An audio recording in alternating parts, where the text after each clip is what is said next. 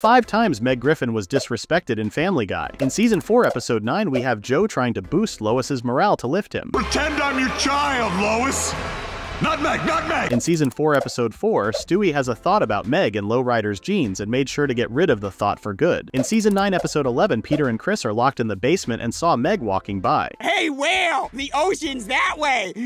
In Season 8, Episode 2, Meg was the only one who didn't get given any powers in the Justice League parody. Superman and Meg. In Season 8, Episode 10, the producers mistake Meg for a boy. You have 3 sons. But I'm not. Shut up, Greg.